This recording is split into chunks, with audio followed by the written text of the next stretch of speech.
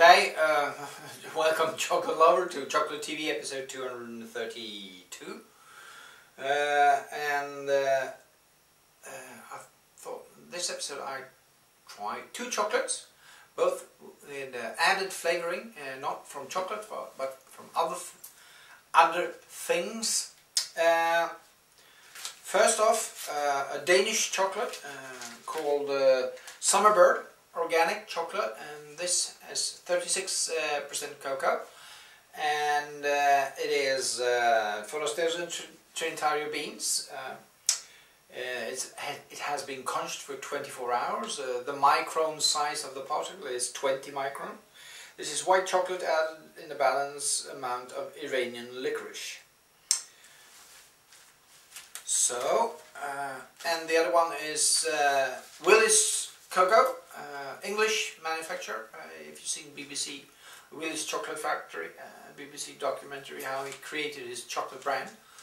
This is ginger lime flavored chocolate. It says dark chocolate with ginger, cocoa solid 70% minimum, cocoa mass, raw cane sugar, crystallized ginger 12%, stem ginger sugar, cocoa butter, essential lime oil 0.1%. So I thought we'd start with a low cocoa content, as we always do. Summerbird, Danish brand. Got some other chocolate bars from them as well in the stash. My stash. This is white chocolate and dark chocolate. Or no, this is white chocolate. A lot of packaging. A wax paper wrap with a aluminum aluminum wrapping, and then a plastic tray looking almost like dark chocolate with the chocolate in, and the chocolate is very, I'd say this is kind of neat in one way.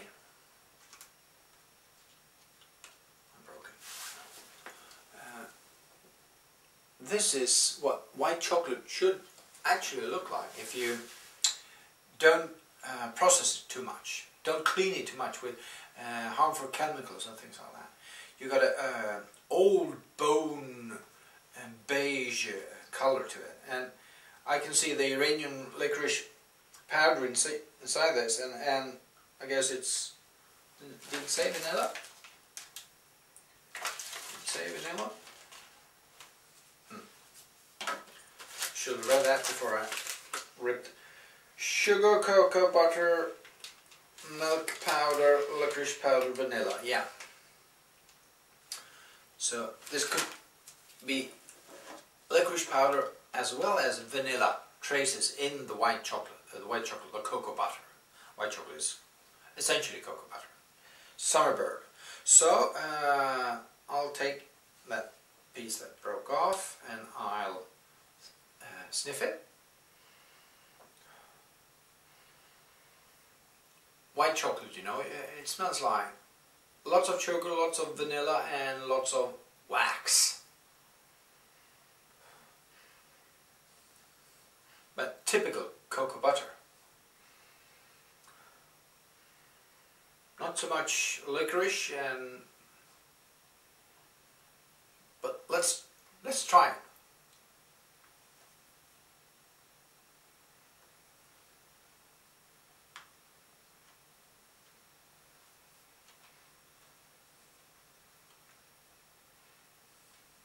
Sweet, very sweet.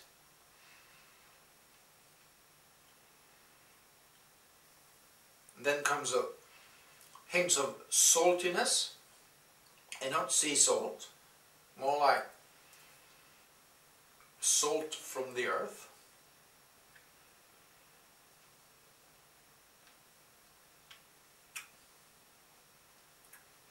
Now the licorice comes up in front, licorice powder, licorice root.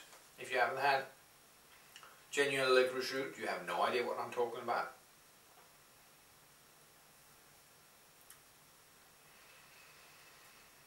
First off, the chocolate is kind of gooey, then melts off, getting more watery as it melts in your mouth. Still a lot of, you got a sense of fat on your palate from the cocoa butter. And it's sweet, and it has some vanilla traces, and it has some salty traces, and then the licorice root comes.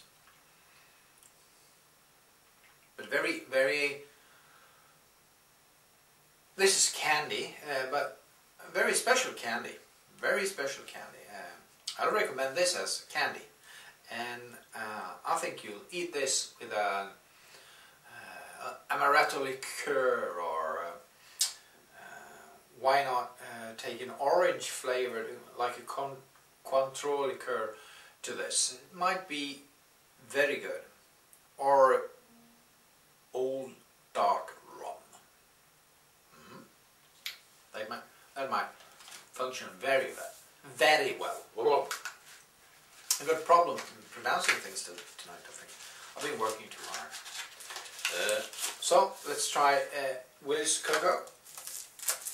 Ginger lime. Ginger is a very interesting kind of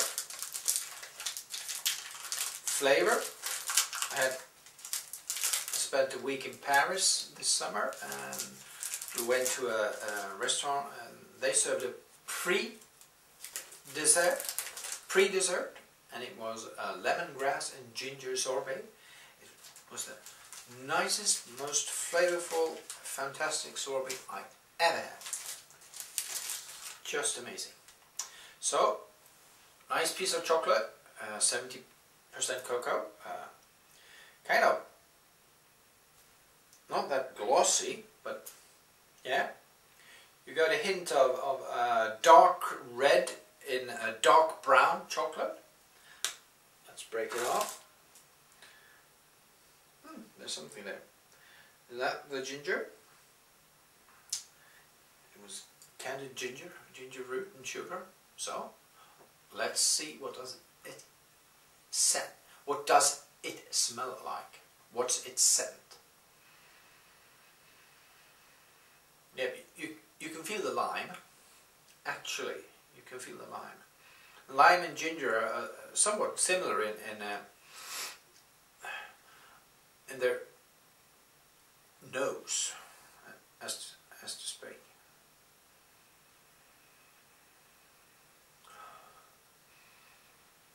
There's some dry, dark chocolate back there, but it's still a lot of citrus, a lot of lime, hints of ginger as well.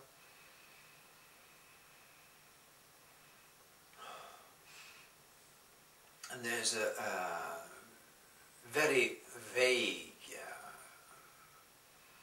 reminiscence of red dirt, red soil. So let's try it.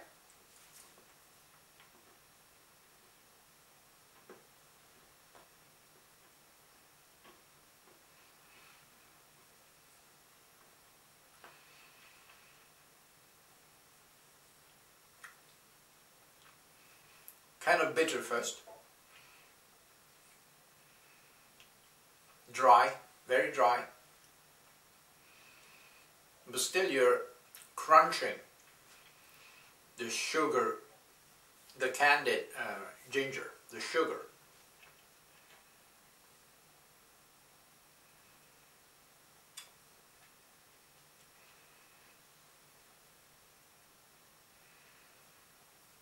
I guess that the process of making candied ginger takes away a bit of the very strict and razor's edge acidity from that ginger usually carry with it.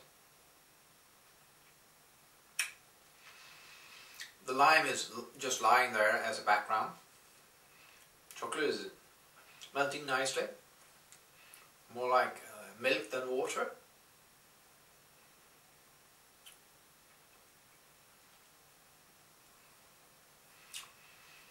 Disappearing down, it's like red tea on the back end. and the ginger still in your mouth because you got flakes of it left, and now comes the ginger heat when you bite on the flakes. But then all the chocolate is already gone. I don't believe in chewing chocolate. I believe in savoring it, let it melt in your mouth.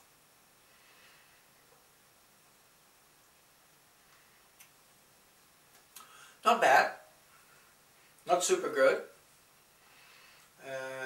A nice treat after an Asian meal. A nice treat. I don't know what to, if you pair this with any beverage at all. I'm not sure. I'm not sure what that could be. I think you'll eat this by yourself. Not on itself, not by yourself. Oh, never mind. So I gave the white chocolate. Did I even score that one? I don't remember.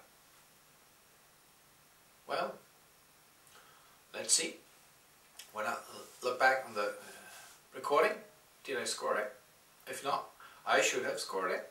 Should have scored it 4 out of 10 due to the candy aspect, but I love licorice and chocolate in a totally different way than cocoa butter and licorice root, actually. And this one, a 6. A good piece of nice treat for your mouth. A little bit of ups and downs, but not bad. And that's it for this week's episode. And I'll see you next week. Bye.